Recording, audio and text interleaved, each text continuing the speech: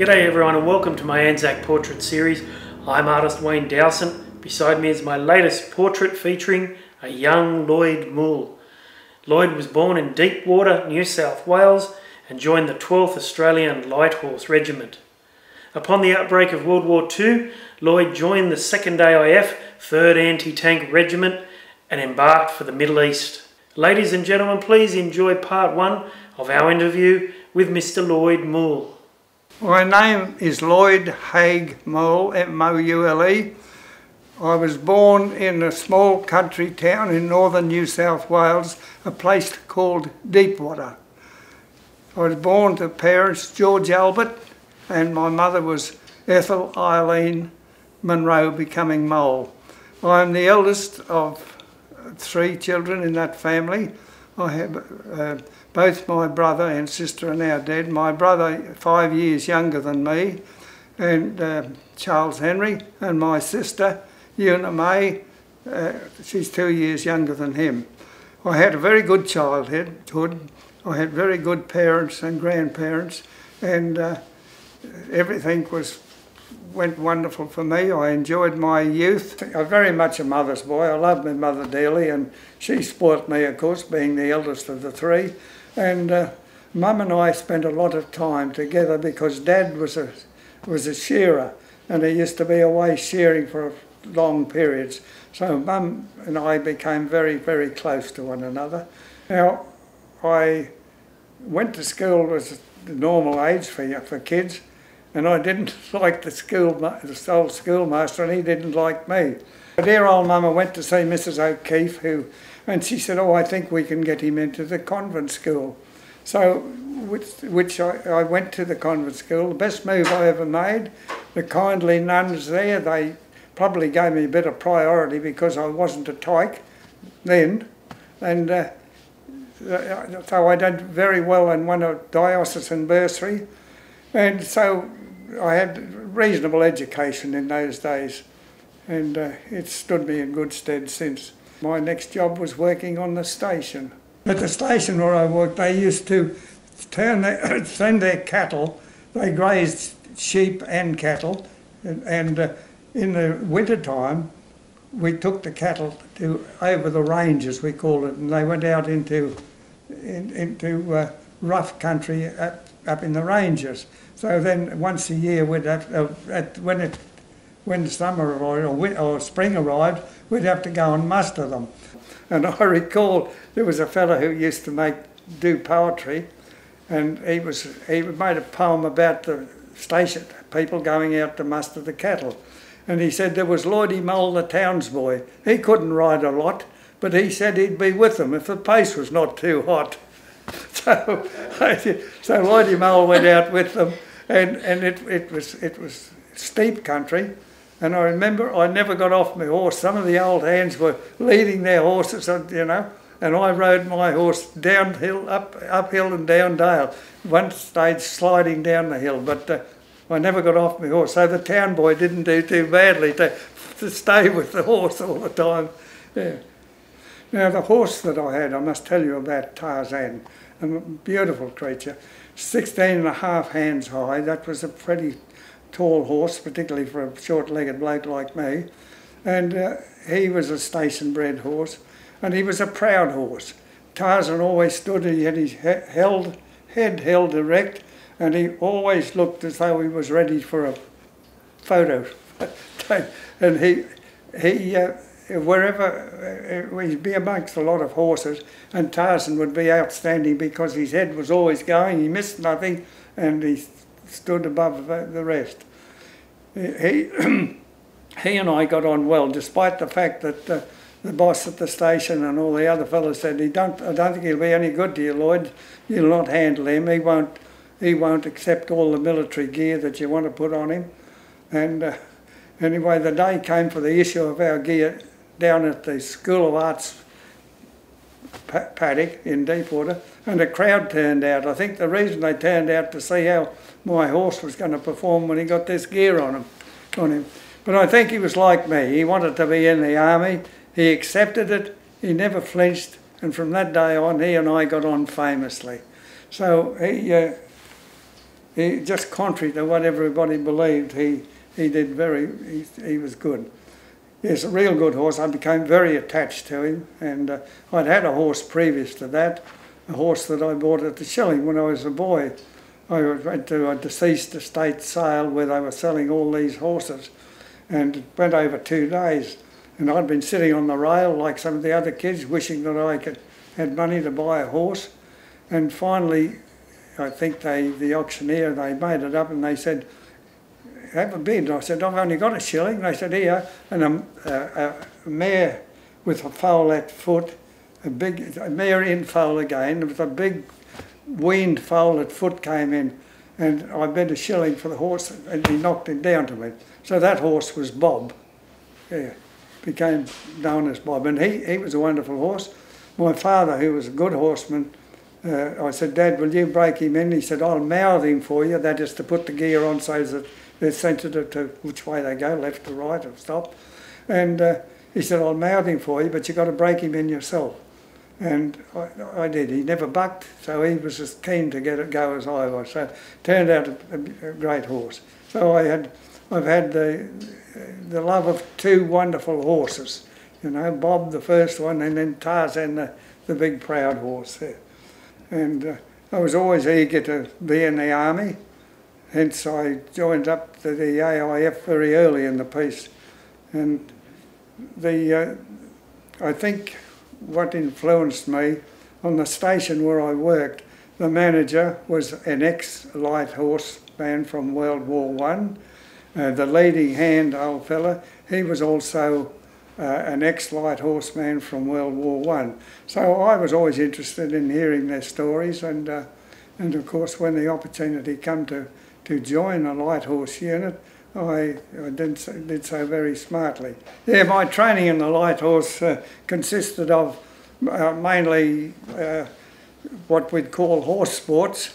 It was doing, after you've done your sabre work, that's the picking up pegs, tent pegging, and then it was hurdles and that sort of thing, and generally manoeuvres, doing manoeuvres. The horses were doing what we did later on foot, and we used to have an annual get-together, a huge camp that'd be, and then we'd have bivouacs that'd perhaps take place every month or something like that, which kept us in touch. We'd do hurdles and tent pegging and all that sort of thing. I became very good at tent pegging, but it wasn't my skill. It was the fact that I had a hard running, so he used to gallop straight and hard, my horse, and all I had to do was sight the peg. And I really liked my time in the light horse. It was very good. I left work at the station and joined the AIF. I was already in the militia in the light horse, but then I joined the AIF to serve overseas. So that was my move after ceasing work.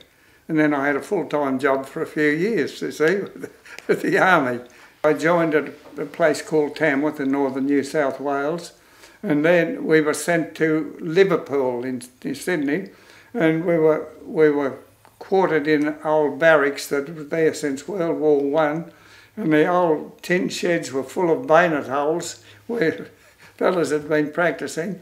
And of course it was winter time then, it was June, and the wind used to come through, whistle through there, and it wasn't a very nice place at all.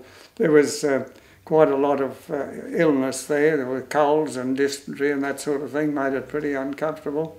From there we went to Sydney and to Warwick Farm actually, and Warwick Farm was the race horse people were still training there every morning.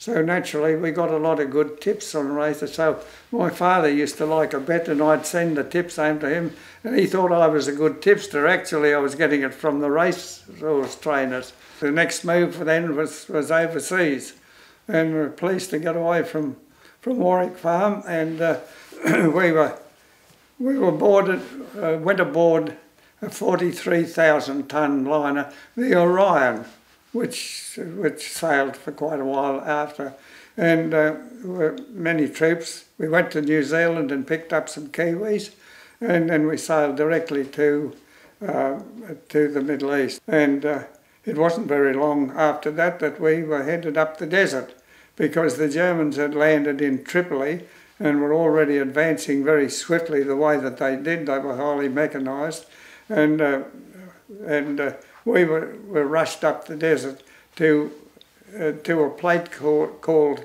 Fort El Makili. Now, Fort El Makili wasn't a very well-known place, but it was so important to the Germans. They had to, before they could take Tobruk, they had to take Makili, because that was their water supply. There were wells at Makili, and that was the prize for them. So that's where we went into battle against them, and for 5 or 6 days we held them. And of course, as I said, we're anti-tank. The anti-tank guns we used were old Polish Bofors. They'd been used by the Polish army, and some of them retrieved, I suppose, before Poland was. And they were of smaller calibre, and they had a projectile, an armour-piercing, an AP, and a HE high explosive. But the projectiles that we were using were less than those used by the Germans on their tanks. So they were better armoured than us, and inner tankers besides as well. So we were very vulnerable being on the ground, and the German tactic was not to just destroy you.